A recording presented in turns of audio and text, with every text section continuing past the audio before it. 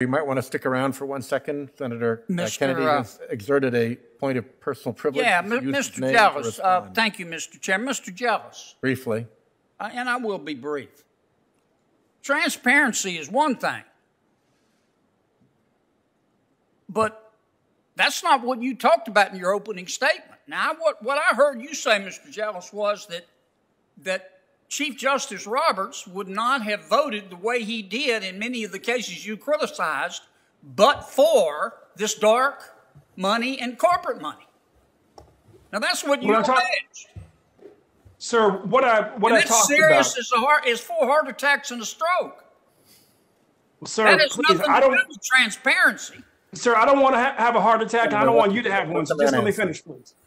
And what I'd say, sir, is this, that the rigged system is pretty obvious when you see $17 million spent to push a nominee through, a pro-corporate nominee through. And the rigged system is even more obvious when you look at the hundreds of millions of dollars that are spent to push nominees through. Say and then it becomes even more clear, sir, when you dig in and you see how many of the same donors are supporting the Federalist Society, are supporting the campaigns of senators who will then preside over the nominations process. And the people of this country, sir, all we want is transparency, and that's bipartisan. Yeah, but that's not what you allege, Mr. Jealous. You allege biggest doubts.